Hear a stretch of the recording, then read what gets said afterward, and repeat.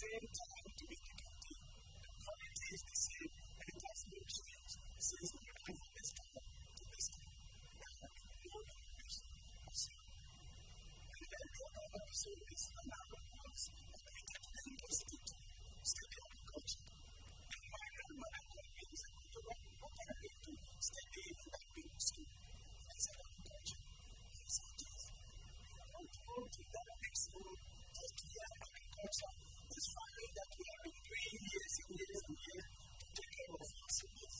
Why don't you stay at home and I will teach you how to farm? Well, my grandmother continued farming, and up to now, that cocoa farm is yielding less and less and less. It's getting about 350 kilograms per hectare. My neighbors are getting about 1,000 kilograms per hectare. They have to work no innovation so far. And they think they are doing their best. My father thought he was doing so well, doing this integrated designs, and so there was no need to do anything else. And that is the way the Bible is about innovation. The people we are dealing with, the farmers, the artisans that we are dealing with, are complacent.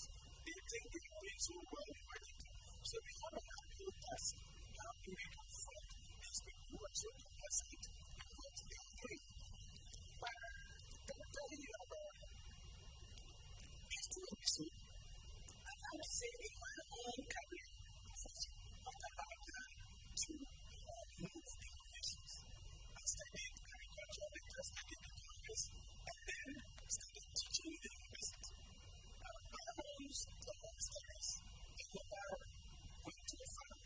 We went to research stations. I never interacted with a farm. In my own teaching, I never also took any farming students to a farm or even sought audience with farmers to see how the way they think can influence market. So we went as if nothing is happening.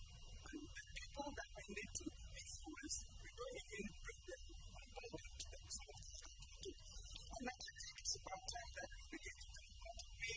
Talk out to the 2-year-olds who have come and obtain bachelor's degrees to the field. And they go there with their chest out, thinking that they know it all. They begin to hand out instructions to farmers like my grandmother about what to do. How can that 20-year-old influence 60, 80-year-olds? It's fun for about 40 years. It's survive. And there's the need for us also to innovate anything sort of things. I need to help you approach these stakeholders and help these people who we want to influence. When I look at the two episodes of the personal growth, I think to improve my life. I asked myself about what I'm going to improve the most stagnant productivity of contributors like my father and the co-founders of my family. During most of my professional life, I use my knowledge to educate students and carry out research in food and agriculture and other fields. However, my disappointment is that when I deal with my education, although I have studied agriculture institution, I never had a chance to visit farmers in my family. In many parts of the developing world, especially Africa, agriculture plays an important role in its development in terms of employment and contribution to GDP. The pervasive poverty in many parts of these countries cannot be tackled sufficiently without paying attention to production and market development for agricultural products. To cope with the demand factors and emerging global issues, actors in the food and agriculture value chain have to find better ways of doing this and come up with better and cheaper products for the market. In other words, they need to innovate to meet the challenges of the 21st century. Throughout the 20th century, improvements in agricultural productivity have lifted millions from poverty, stagnation, and fueled economic progress. The good news is that there has been steady progress in African agriculture over the last few years, with growth rates increasing from 2% per annum in the 1990s to about 5% in the 2000s. This observation implies the fact that something is being done right in some African countries, which must be learned and scaled up and out to new achievements. And subject to that, the progress that has been achieved in agricultural development has been the result of innovations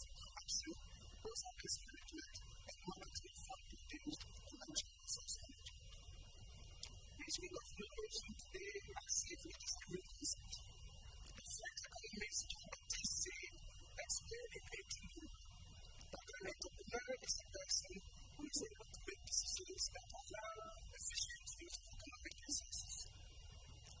So, Timbertag suggests the role of the entrepreneur as an innovator, the person that develops a new product, a new market, or a new means of production. Therefore, entrepreneur is synonymous with innovator. Innovations can be classified as technological and ethical innovations, institutional, organizational, methodological innovations, and also policy innovations. Innovation involves the extension of economic, ecosystem, and social value from knowledge. It involves putting ideas, knowledge, and technology to work in a manner that brings about a significant improvement in performance. It is not just an idea, but rather it's an idea that has been made to work. Innovation has been defined in different ways by many individuals and organizations. Hardware Jackson defined innovation as a new idea. It is an idea that is successfully introduced into economic or social processes. In agriculture, this can include new knowledge or technologies related to farming production, processing, and commercialization. All of it can positively affect the productivity, competitiveness, and the use of farmers and farmers. DeFi defines innovation as a process which adds value and adds opportunities to problems and money. To be innovative of an idea, a product, or a approach has to be new in the context it is applied. B, it must be useful according to the expected goal or to the problem to be solved. And C, it should be able to sustain after the test goal. In this document, we have Commerce. In 2000, refers to the concept of innovation as a search for development, adaptation, imitation, and use of technologies, approaches, and methodologies that are new to specific needs. For growing rural communities, innovating through application, education, and adaptation in farming and other practices is an important base of survival. How can local innovation be fostered and valued alongside the wider development of high technology? The Antarctic Development Countries Report in 2007 subtitled Knowledge, Technological Learning and Innovation for Development focuses on knowledge accumulation, technological learning, and the ability to innovate as a vital process toward general productive capacity development in these countries.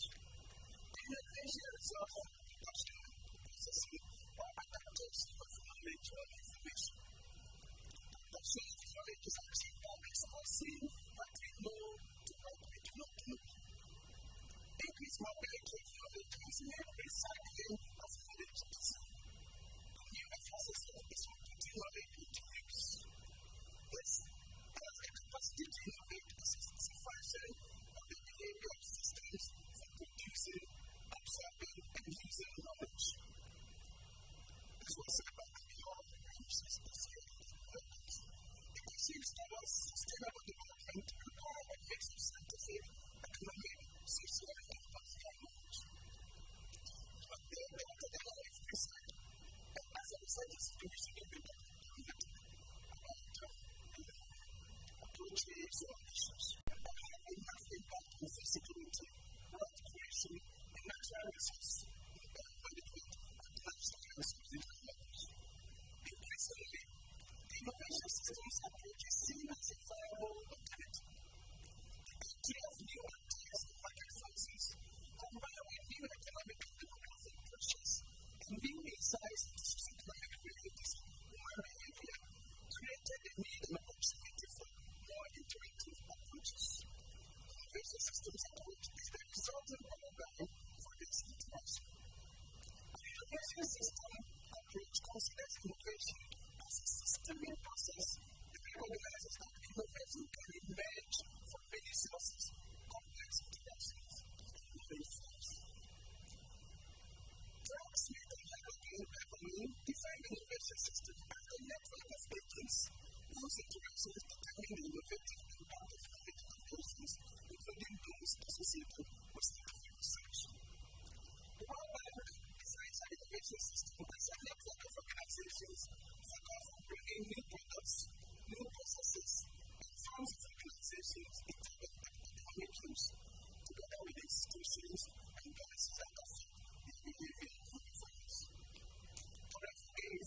education system as a network of organizations within an economic system that is directly involved in the creation, diffusion, and application of knowledge, including that from research, as well as organizations responsible for the coordination and support of these processes. It has been found that a lot of knowledge already exists, which can be used to improve the livelihood of the smallholder. Innovation systems are built by first an opportunity for effective way to use, adopt, uptake, or commercialize existing knowledge. Innovation systems approach moves away from a traditional linear research and development model in which research is completed and results are passed on to users through discussion. Instead, it emphasizes the need to nurture the demand for knowledge and technologies among a range of actors, including farmers, researchers, extension officers, policymakers, private sector companies, entrepreneurs, non-governmental agencies, and other intermediate organizations and encourage them to demand relevant knowledge. The flow of knowledge between these actors is important to get innovations to work, to advance food and agriculture. Integrated agriculture is safe for development, however, whose farmers and users are the center of innovative practices. Agricultural productivity cannot be tackled if capacity of the actors engaged in the sector is low. Local knowledge is crucial for survival, but for poor people to be agents of the all-developing like-minded leader, that is not enough. Therefore, integrated agriculture is set for development and encourages learning, freedom to interchange of ideas, successes, and failures between stakeholders. That is what we are doing. We will be doing this consultation. Capacity in terms of knowledge and information has to be built in the farmers and the operators in agriculture largely to enable them to operate efficiently in the management. But all of these things start